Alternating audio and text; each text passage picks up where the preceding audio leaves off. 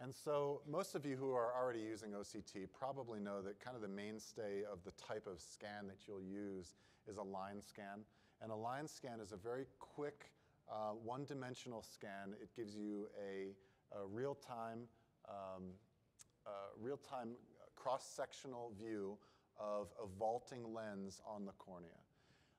We use line scans. We also use cross-line scans, which we're going to go over in the next couple slides. Right here. Go back there for a second. Back a little bit? Okay. Barry's going to talk about radial scans and 3D corneal scans as well. So here is the cross scan, which is really the mainstay of what we do, at least initially in the central portion of the analysis of vaulting lenses. As you can see, you get a vertical and horizontal cut. And then, of course, with the tools that we have. Hang on, Barry, Go ahead. for a second. So we just contradicted each other. And so let's refine that a little Go bit. ahead. I said line scan, you said cross scan is in the mainstay. center. And I think we're talking about the same thing, but in a different way. Two different So lines. every patient that we put in front of an OCT, the very first thing we do is a cross scan. And then once we do that cross scan and we identify some potential danger zones or some potential areas that we want to focus on, then we're using line scans to focus in on that. And so the initial scan we both do is a cross scan, but then we refine it with a bunch of line scans. So a radial scan is something that I've been playing around with based upon suggestions from some other folks who utilize this system. And the radial scan is obvious as what you can see here. You're getting all these radial cuts. And then when we get the actual image, we can then rotate that cut along the cornea accordingly, and we can go around the clock 360 degrees. A 3D scan gives us, as indicated, kind of a chunk of the cornea. And one of the things I do personally is in an area of concern, I'm able to then scan up and down, and then you'll see the vertical and horizontal as this line is moving up and down. And we actually can record videos as well. So you'll see a little case later on where we use it. Wait, Barry, go ahead, go back to that for a second. Let's refine that a little bit. And you know, the real key to this is if you think there's an area, a danger zone where that contact lens is bearing or something, you want to focus this focal area in that area. And then by manipulating that vertical red line and the horizontal green line, you just kind of drag it. You can focus exactly on the area that you're looking at in 2 dimensions. So for example, you'll see in a little while an area that we were suspicious that there was a zone of bearing of a lens. And as you went down along in that 3D zone, you could see that the vault was decreasing to the point where it actually did come into contact. Okay. Imaging is, we're talking about fitting lenses and assessing vaulting lenses, and that's obviously very, very critical to what we do. But we also use this for some amazing quality of imaging. And these are just a variety of different images of patients that we've seen. This was one I had actually published, I can't remember if it was Contact Lens Today or something, where a patient had dimple veil, and you can actually see the impressions in the epithelium from dimple veil.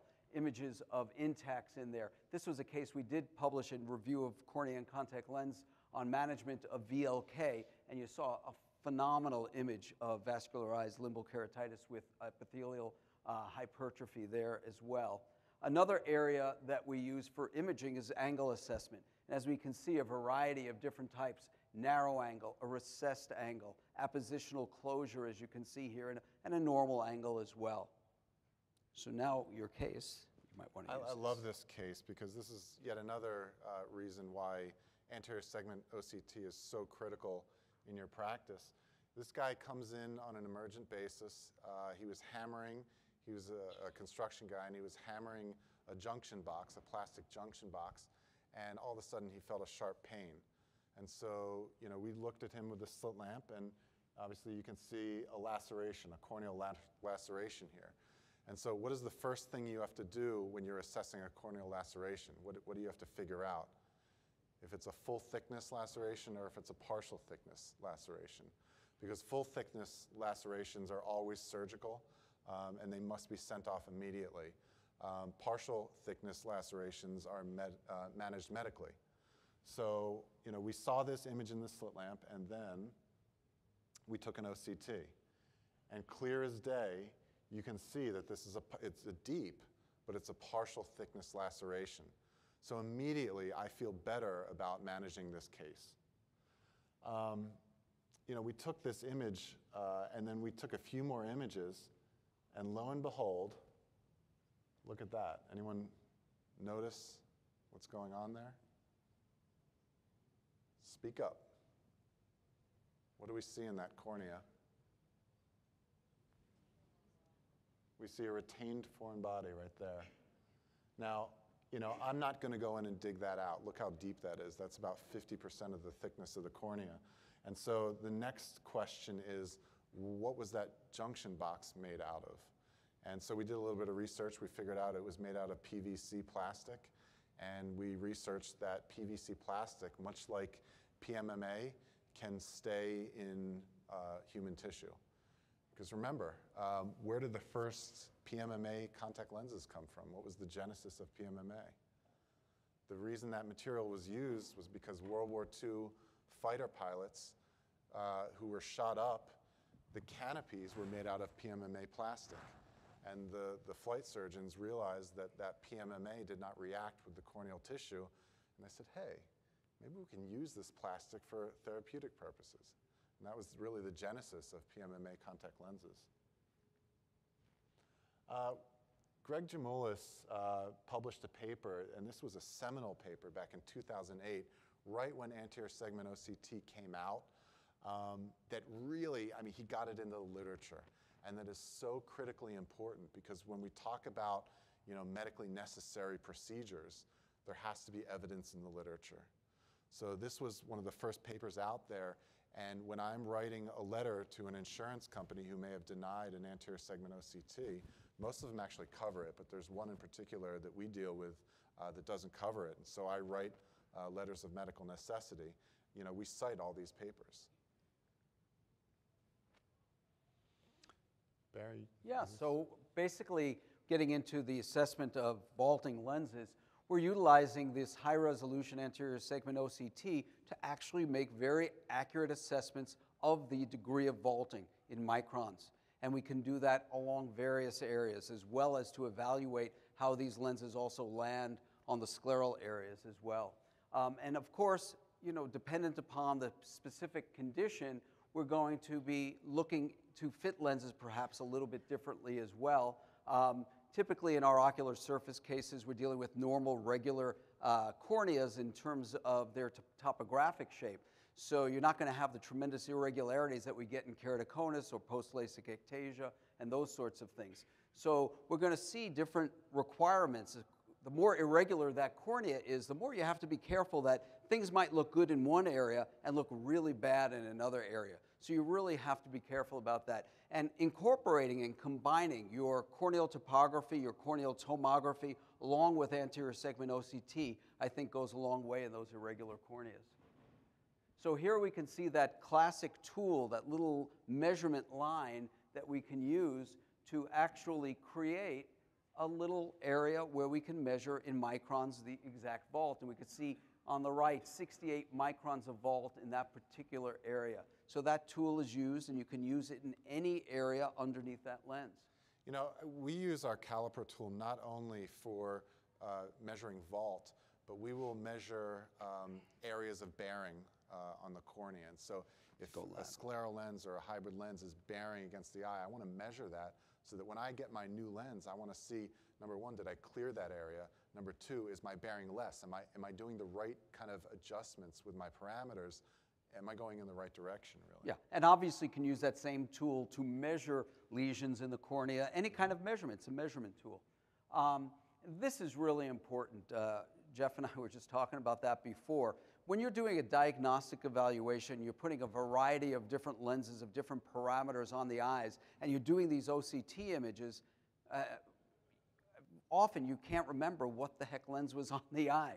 Well, there's a tool here, and you see that little letter A in the OptiView, and it allows you to actually type in some of the key identifying elements, you know, the design, the vault, the diameter, whatever you want to put in there, which is really helpful. My techs are under strict instructions that every OCT that is taken is labeled. Because, you know, oftentimes if we're doing a diagnostic fitting, I'm putting 3, 4, 5 lenses on that patient, before they leave. And if they're not explicitly labeled each time, who the heck knows which lens was which? Absolutely. So then the question when we're talking about vault is, what is the optimal vault of some of these lenses that we're using? A colleague and I published a paper a couple years ago looking in scleral lenses, what is the optimal vault? And so we took a case series of 13 subjects, I think it was, 12 subjects, and we looked at successful patients in scleral lenses, and we looked at the exact vaults that patient left the office in. And we came up with the idea that there is no optimal vault. You can have successful patients in 200 microns of vault all the way up to 600 microns of vault. And so that number is somewhat arbitrary. But now Barry and I were just talking again before this talk about, well, you know, everyone kind of notices that when you get up into those 600 micron vaults, 800 micron vaults, the patients don't see very well, right? Do you guys notice this? How many in the audience have noticed that? Yeah. Here's the problem. There's not one citation in the peer-reviewed literature that indicates that. That is unsubstantiated, so that it's anecdotal at this point. So if anybody's bored and wants to publish that, we could really use that data. And I was just telling Jeff that the other day we had a patient in who was in a scleral lens design that was even only at about 400 microns or so of vault. We ended up, and his vision, he came in wearing corneal GP lenses, and we refit him into sclerals for physiological reasons. And when we fit him, the fit looked beautiful, to be honest with you, but he just lost about 2 lines of acuity. Over-refraction didn't help. Toric, spherocylindrical over-refraction didn't help either. And so I said, well, maybe it is the vault. So we ordered lens, tried to decrease the vault by about 150 microns, if I remember correctly, and it didn't really make a hell of a lot of difference. It made a little bit of a difference. I then, at that same dispensing visit, took those lenses off because he was not happy with his vision, and we ended up refitting him in a vaulting hybrid, which had about 100 to 125 microns of vault, and boom, his acuity went to as good as it was with his corneal GPs. So anecdotal, yes, but that's the way we practice a little bit sometimes. I love to have evidence-based for everything, but until we have that evidence, we still have to keep that in mind. The other question I have for you, many times we're told to, in ocular surface disease cases, you want more vault. But I would agree there, in terms of comfort and management of that ocular surface, I don't think you need 600, 800 microns of vault at all, as long as you're getting full vault and obviously over the limbus and so on. Would you agree? Well, Langis published a paper, a very good paper, that looked at theoretical oxygen tension under scleral lenses.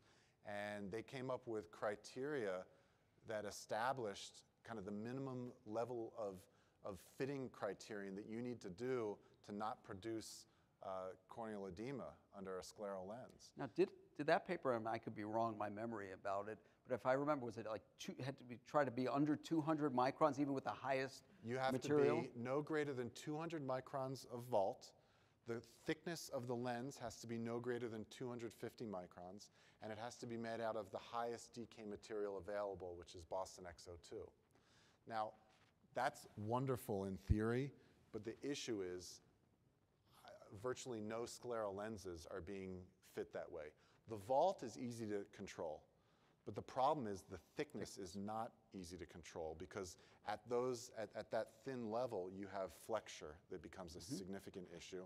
And Boston X02 is it's a high DK material, but when you have an ocular surface disease patient, it tends not to wet very well. Right.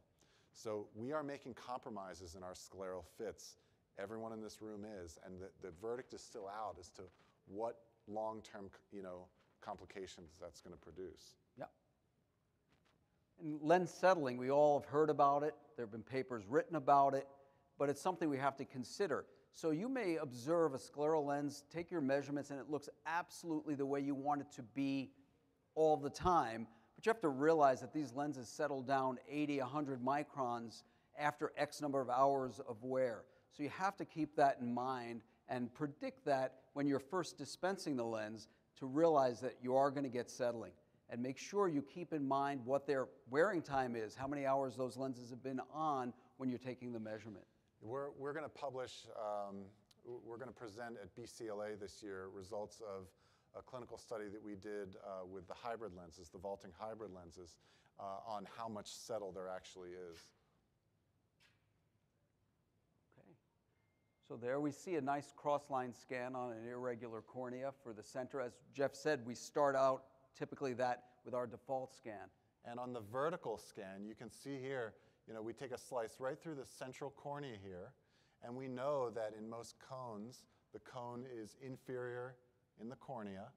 And so what we want to do is we want to measure the vault over the highest point of the cornea to the closest to the back surface that it goes. But that may not be the most accurate way to look at a horizontal scan, right?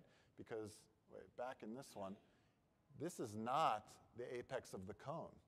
So what we do is we take a line scan down below, and we take a line scan about where the apex of the cone is going to be, and then we can identify areas where that lens is coming close to the cornea. And that is just illustrated here as well. I think this is a hybrid lens, as it looks. So the question is, my techs are instructed to do this. Are we doing anterior segment OCTs on just the fitting, or are we doing it on the follow-ups?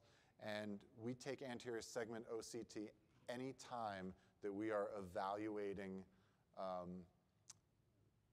and Rimpakis is going to like this, anytime we're evaluating the corneal health in the presence of a contact lens, right?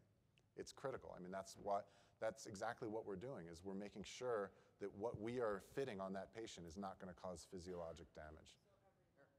I'm going to address that because that's an issue to me too. You don't want to be running anterior segment OCTs on totally ill-fitting lenses. So what we do at our practice is when a lens is first put on, we'll put fluorescein in the bowl. We're going to look, the techs already know how to know. They'll see if a lens is bearing. We're not doing an OCT on a lens that I see bearing with fluorescein, right? Or if it's way too much vault. So when I tell them, when we get and they know what to do in terms of changing, I said, when you get a lens that looks pretty good, go take the OCTs. That's pretty much how we do it. We do that with hybrid lenses, but with scleral lenses, I don't think you can get a good approximation from a technician. Well, I think it depends on your technician. Our technicians are pretty good. Plus, we have interns who also are pretty trained at that. But I got to tell you, sometimes they'll be wrong, but most of the time they'll be right. But they'll surely know when it's excessively steep or bearing. I mean, they know what a dark spot in the center looks like. And, I don't want them to run an OCT on a lens that I know there's no chance that I'm going to ever prescribe.